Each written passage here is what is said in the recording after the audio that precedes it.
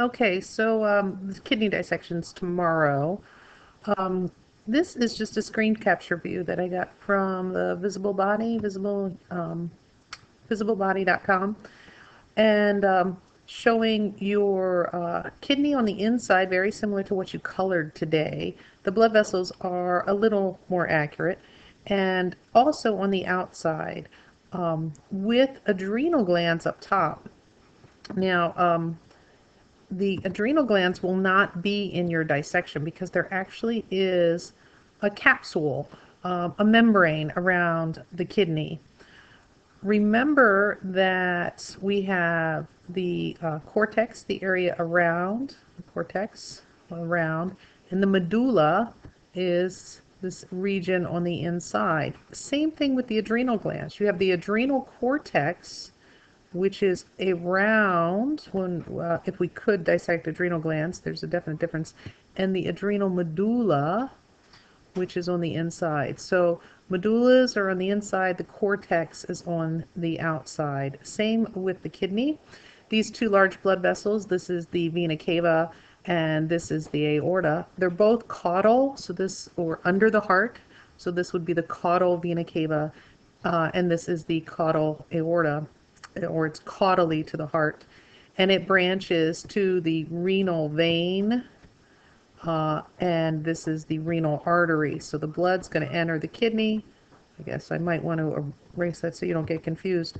It's going to enter the kidney, and we're going to talk about how it gets filtrated. You're going to see this parallel venation in here when you dissect the kidney. It'll be filtered through the nephrons, those thin tubules that I told you about, and then it will return up out of the kidneys through the renal vein. Now, what I did want to show you is, here we go.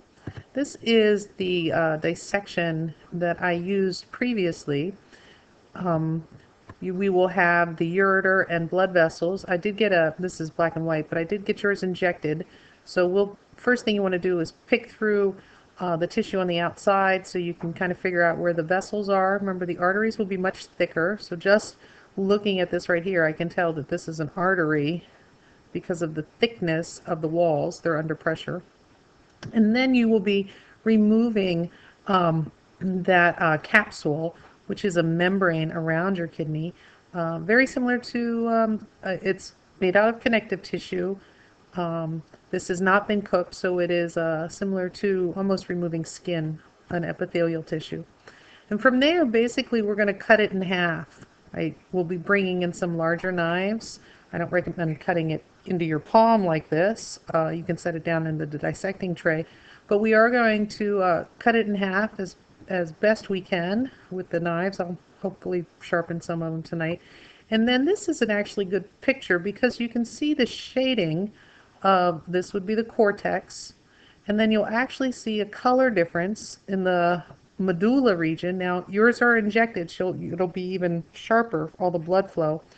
And as you look even closer, maybe here you can see it, see these straight lines going down like that.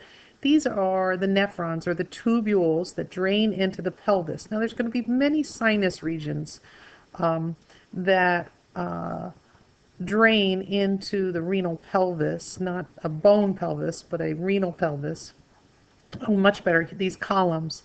These are the nephron tubules that we will be studying about at the end of the dissection. Form fits function kind of thing. So there are just millions of tubules. All the blood will be pushed out. So the arteries and veins, blood will be pushed out. Your glomerulus up here, it'll go through the tubules, which are all lined up here, and whatever is eventually discarded as urine will travel through the pelvis and out the ureter. So I wanted to show you these pictures just because this is my traditional lab that we use, but I went away from it this year just because, and I went to the one we're using because we got the double injected. In the past, I never got the arteries and veins injected, so that will be interesting to see. Yeah, that's about it. Don't forget to learn your structures so we can get there. And then this all extends, remember, that each ureter continues down to the bladder. So down here's your bladder, and then the bladder continues to the urethra. So these are ureters. Ureters are the tubes between the kidneys and the bladder. The bladder stores the urine, holds the urine. Now it does use a whole bunch of energy to keep it warm, so remember to pee if you're camping before going to bed. And then the ureter, of course, will be of different lengths depending on the sex. Now there are sphincters, circular muscles here.